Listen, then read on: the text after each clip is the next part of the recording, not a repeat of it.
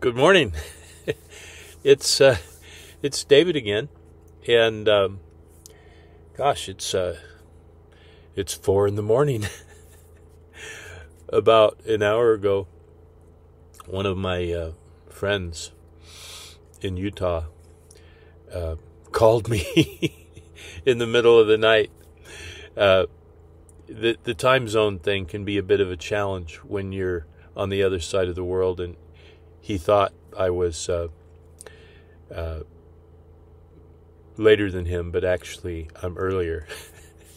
So he thought he was calling me, during the day, and it was 3 in the morning. And anyway, I ended up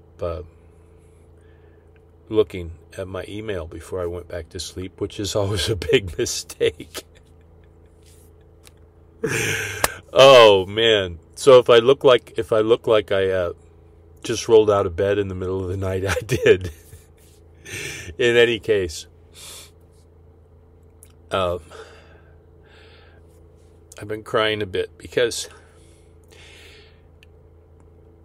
I think many of you will be able to relate to this, but there's things that I've seen in our Heavenly Father's Word for a long, long time, and couldn't find any place where it was real. And but I could still see it, in my heart, in my spirit, in my mind's eye, and yearn for it, and even try to bring it about, and fail. But there's been two passages of Scripture, many passages of Scripture from the Bible that have been precious to me for a long, long time. But there's two in particular that have just burned in my heart for decades. And I live in the middle of a people for whom this is normal now, and I just think it's so easy to take it for granted. The video I just made the other day about this Mississippi bishop who resigned, and how the real news is not that one bishop resigned and the real news and made a public show of it, but the real news is the 24,000 bishoprics, bishops and their 2 counselors each, approximately the 75,000 men that lay down their lives for the flock every day and just carry that burden faithfully, because as Paul told the Ephesian bishops when he met them in Miletus at the end of Acts 20, he said, remember the words of the Lord Jesus, that it's more blessed to give than to receive. And I got a letter. I just read it. I've been weeping because it's so beautiful.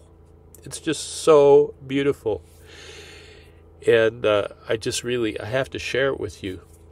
And so this is a bishop's perspective of the Mississippi bishop who resigned. All right? I'm going to have to duck off to the side and blow my nose. This is probably a 10 blow nose video. Excuse me.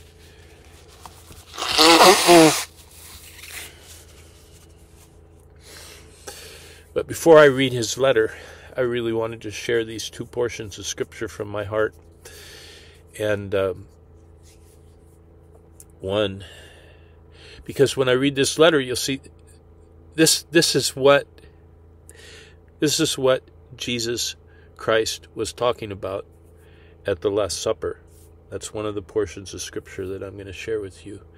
And the other one is, this letter is what Jesus was talking about in John 15, around verse 11 to 18. And it's also what Paul was talking about when he met with the bishops. The overseers from Ephesus met him in Miletus at the end of Acts 20, and he knows they'll never see him again. And so these are his last words to them, what he considered most important that they would grab a hold of and not forget. And I just want to share those two portions of Scripture. So as I read this letter, you'll see this is what it looks like on the ground, those two verses, those two portions of Scripture. The first one from John chapter 15.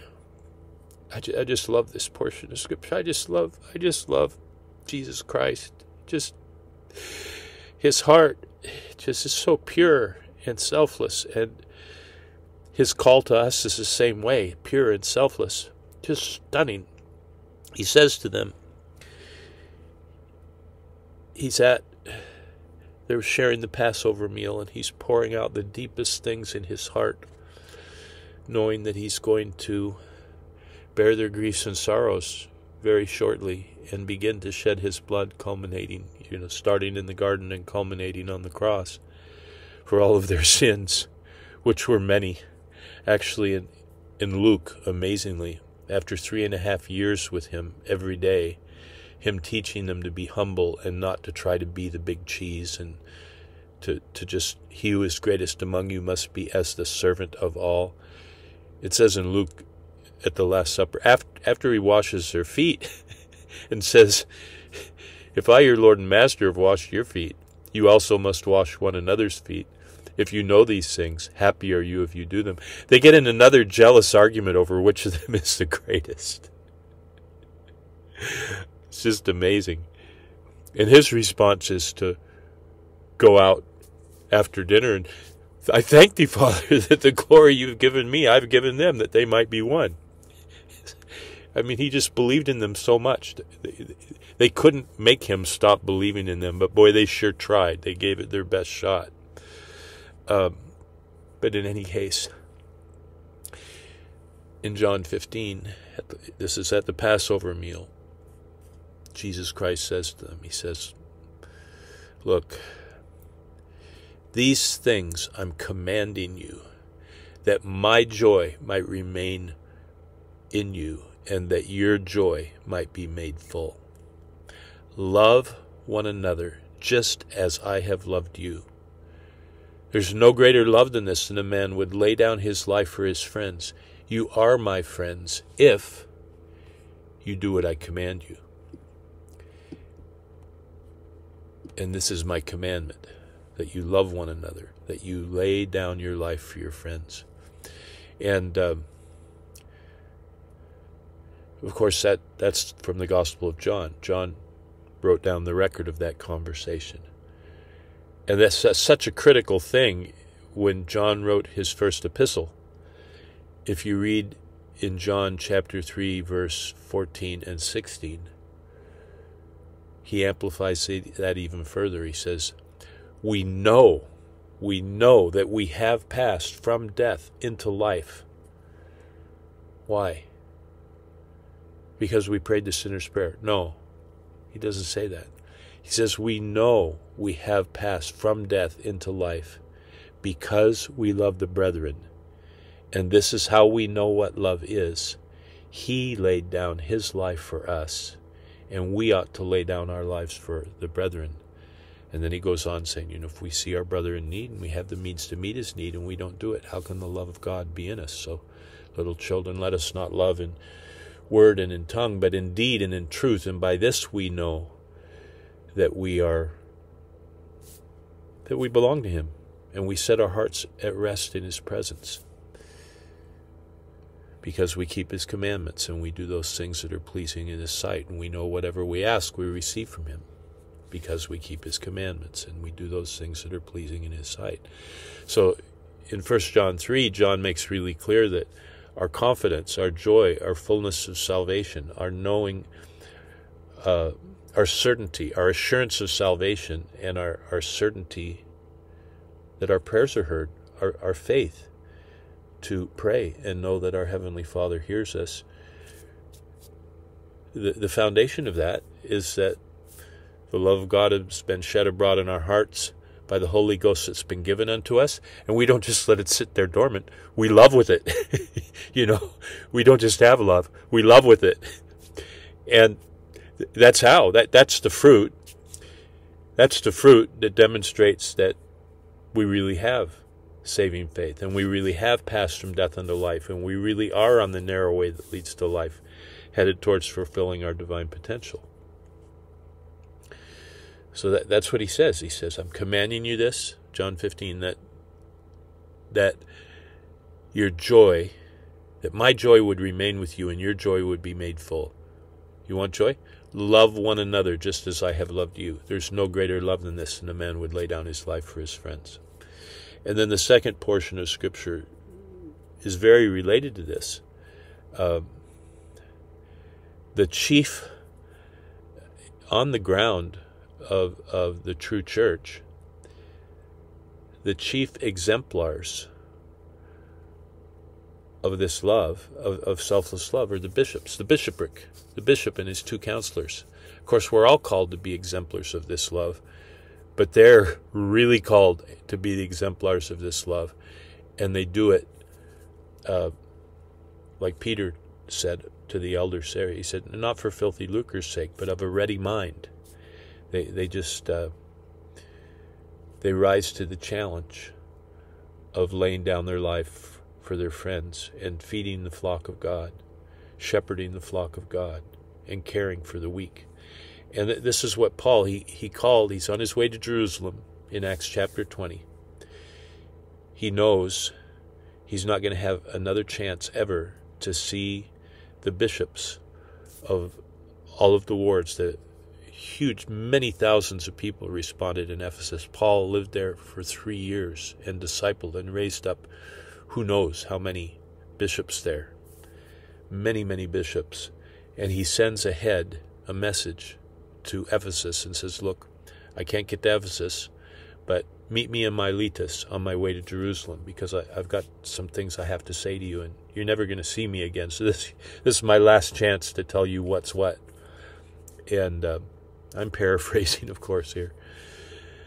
But anyway, they gather in Miletus, and Paul addresses them, and it's such a beautiful thing. But he prophesies the beginning of the apostasy, and of course this is just of his segment of the church. He was set apart by the apostolic and prophetic council in Jerusalem. They were focusing on the Jews, and he was set apart to the Gentiles to gather Israel and to proclaim the gospel among the Gentiles throughout the Pax Romana. And he meets the Ephesian bishops there. And his last words to them are this. He says, you know how I lived among you for 3 years. I coveted no one's silver or gold or clothing. You yourselves know that these hands of mine provided for my own needs and for the needs of those that were with me. And then he says this, he says, I have shown you in every single thing that I did. So, as he lived among them for 3 years, he had a very clear focus. In everything that he did, he wanted to give them a living example of something. So he says, you know how I lived among you for 3 years. I coveted no man's silver or gold or clothing. You yourselves know that these hands of mine provided for myself and for those that were with me. I have shown you in everything that I did that by this kind of hard work, you Ephesian bishops, you overseers, I've shown you in everything that I did by this kind of hard work, you must support the weak. And remember the words of the Lord Jesus, that it's more blessed to give than to receive. And then it says, and they fell on his neck and kissed him, sorrowing most of all for what he had said, that they would never see his face again. And they accompanied him to the ship. So, isn't it beautiful? It's so beautiful. So anyway, that's what I was looking for, That's what I want to be myself, Not that I aspire to be a bishop, but, it does say, it does, if any man aspires to be a bishop, he desires a good thing, If you want to desire something good, desire to be in a position where you have the responsibility to pour your life out for others. And you do it. And what you'll find there is joy. And you won't find that joy anywhere else. Anywhere else on earth. There is no greater love than this, than a man would lay down his life for his friends. Jesus says, these things I command you, that my joy might remain with you and your joy might be made full. Love one another, just as I have loved you. There is no greater joy than this, than a man would lay down his life for his friends. No greater love than this. No greater joy. So, those are words in a book.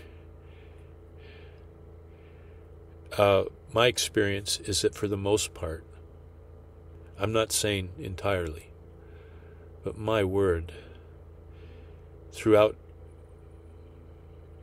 non-Latter-day Saint Christianity, it's a professional ministry. It's a career path.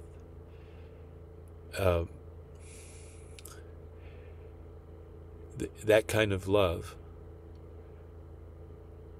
was extraordinarily rare in my Christian experience. I couldn't find it anywhere. I tried to be that way myself, and I succeeded to some extent at times, but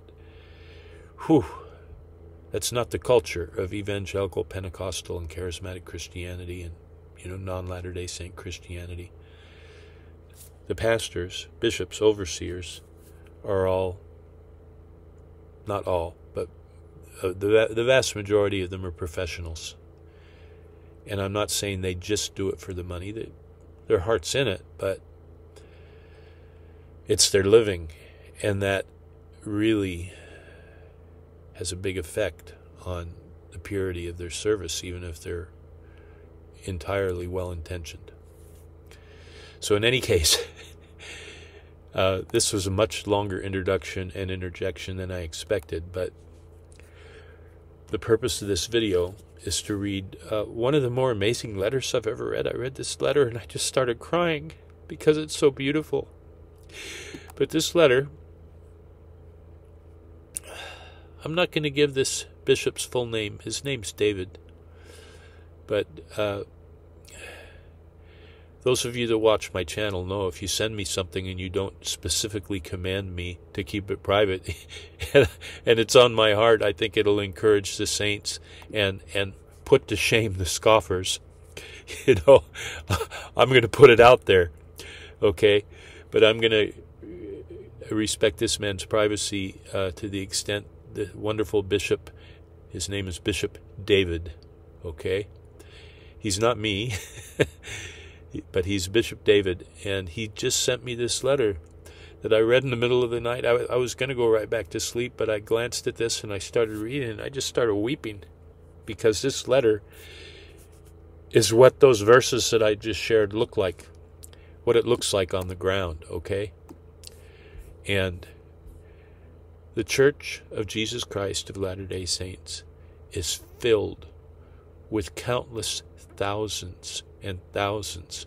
I mean, the bishop and his two counselors, every ward has its bishopric. Those three men all lay down their lives for their friends to feed the flock of God, not for filthy lucre, but of a ready mind, as Peter commands. He says, I, Peter, who am also a bishop, command you this, just as Paul commanded them at the end of Acts 20. But what is it, 75,000 strong? The real news is not this one bishop that just made a public show of resigning in Mississippi. The real news, the thing that deserves to be shouted from the housetops, is the 75,000 men that live lives in some measure like what Bishop David describes here. So with that, I'm just going to read his letter, and we can just weep together a bit and thank Heavenly Father that there's such men on the earth whose example we can strive to follow. Okay?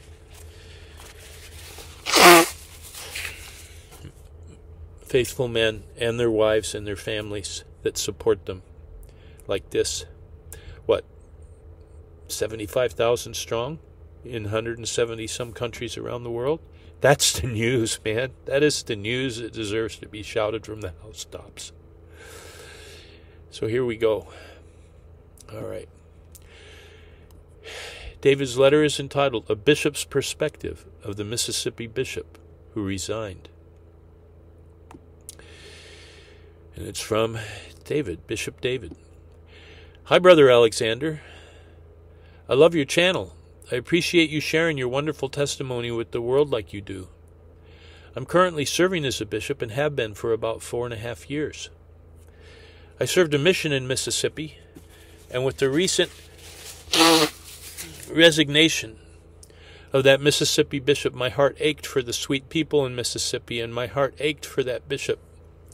Being a bishop can be hard, and I'm so sorry it hasn't been a good experience for him. I want to share with you how it has been for me as a bishop. A few months prior to getting called to be a bishop, the Spirit really started working on me. I was having dreams and little frequent spiritual manifestations that gave me a powerful impression that the call was coming. A bishop calling was a call that I did not want. Don't get me wrong. I love the Lord, and even before the call, I tried my best to serve Him. I just really didn't know if I could do it. I worked a lot of long hours, and I was worried that the calling would take its toll on my family. I was worried that my wife and kids would never get to see their dad.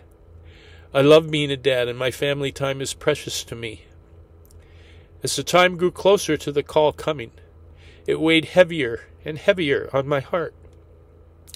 One day while I was driving with my 13-year-old son, we were deep into discussion, and I told him about the feelings I was having. I told him that I felt like the call was coming. I told him I was worried for a couple of reasons. One, that I couldn't do it. Second, that it would take me away from the family more. My son sat there, and I could see the gears turning in that 13-year-old head. Hold on a second. He looked at me with confidence and said, Dad, Heavenly Father will help you. You know that, right? When he said that, it pierced my heart with its own spiritual witness. I sat there in my truck trying my best to fight back tears as I knew he was right. I looked over at him, smiled through the tears, and said, Oh yeah, I taught you that, didn't I? 2 weeks later, I was called to be the bishop of a very large ward. The following Sunday, I was set apart for the calling. After the stake president lifted his hands off my head, we got up, opened the door to the Relief Society room, only to be met by 2 people needing to see the bishop. The first was the Elders Quorum president, informed me that a 17-year-old girl in our ward had just passed. And the second man was a homeless man needing help. I didn't even make it to the bishop's office to sit down and reflect. It was on. Within 20 minutes of my calling, I found myself on a porch crying with 2 grieving parents over the loss of their daughter. I didn't know how to be a bishop, but I did know love, and I gave every ounce of what I had. I left their house and in my car picked up the phone to make hotel arrangements for the homeless man, hung up the phone only to receive another call. I thought to myself, am I going to be able to do this? The words of my son came back to me. Heavenly Father will help you, and it still burned in my heart. I prayed for his help, and guess what? He helped. He has helped. He continues to help. It didn't take long for me to realize I had grossly underestimated how much Heavenly Father would help in this calling.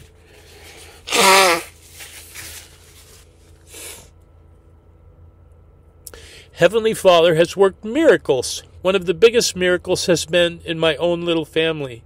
They've been so supportive. Inside of 1 week of the calling, my professional life had a major adjustment, and time was freed up for me. My time with my family increased. My closeness to my family increased. Now here I am in the sunset of this calling, and I can honestly say I have loved serving as a bishop. When I was called, something happened. A feeling of love for the members of my ward rested on my heart. The only way I can explain it, it is like the same kind of love I feel for my own children.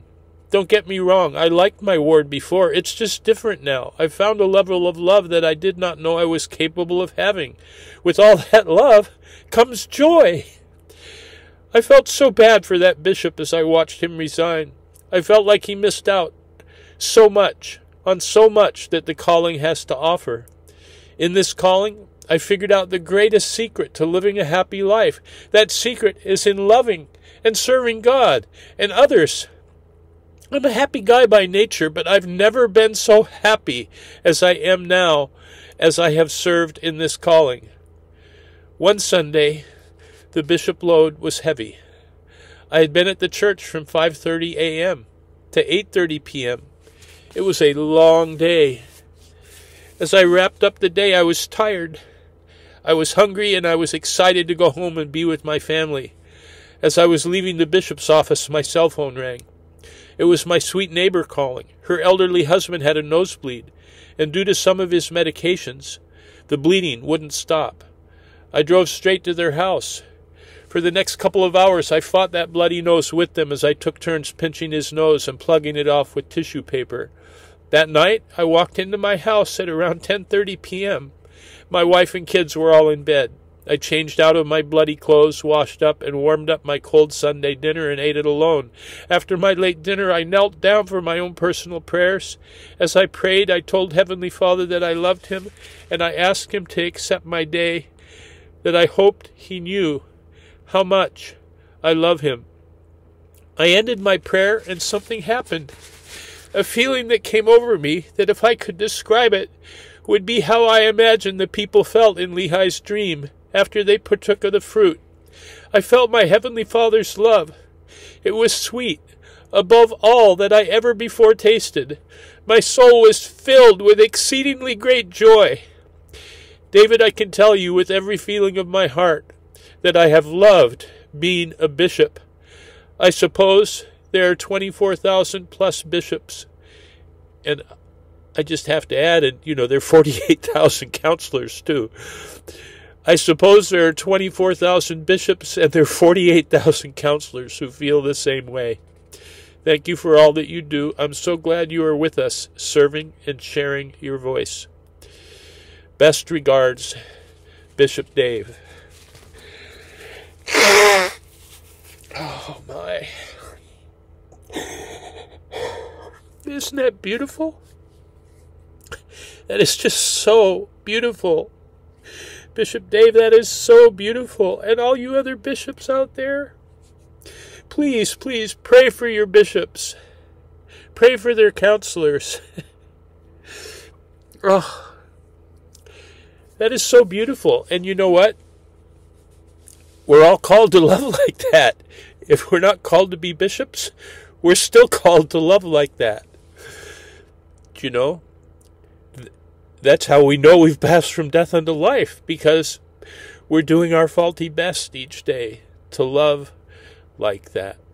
And that's the foundation of our confidence before our Heavenly Father, is that we love like that, or at least we're trying our faulty best to love like that. But in any case, Bishop Dave, bless your heart. Thank you for that. Thank you for that. Oh my. That's a picture of those verses I shared.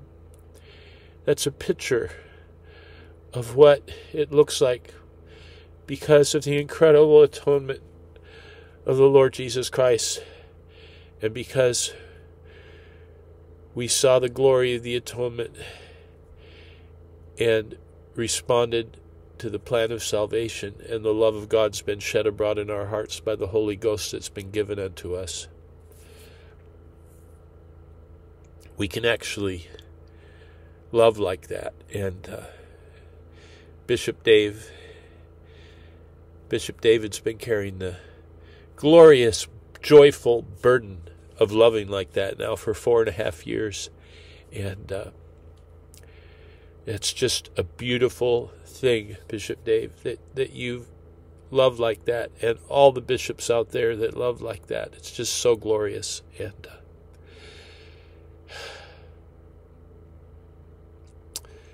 anyway, it's such a beautiful thing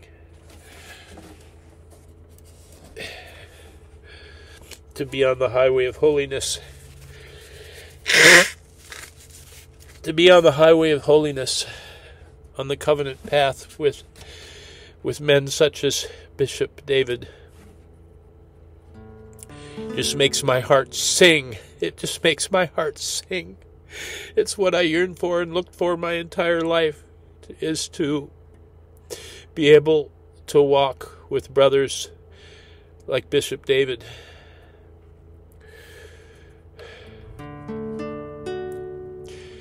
And a highway shall be there, and a way called the way of holiness. The unclean shall not pass over it, but it shall be for those, the wayfaring man, though a fool, shall not err therein. No lion shall be there, nor any ravenous beast shall go up thereon. It shall not be found there, but the redeemed shall walk there. And the ransomed of the Lord shall return, and come to Zion with song, and everlasting joy upon their head. They shall obtain joy and gladness, and sorrow and sighing will flee away. Zion, Zion, beautiful, beautiful Zion, we're marching upward to Zion, the beautiful city of God. Father, Father,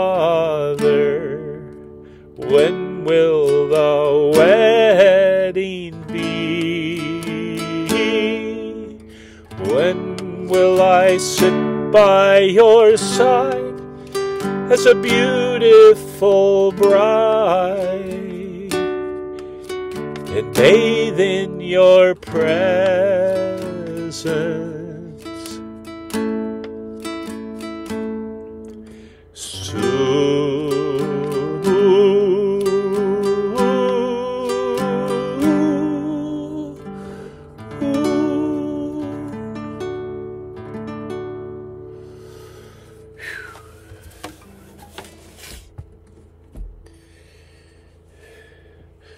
We need to pray for our bishops, don't we? We also need to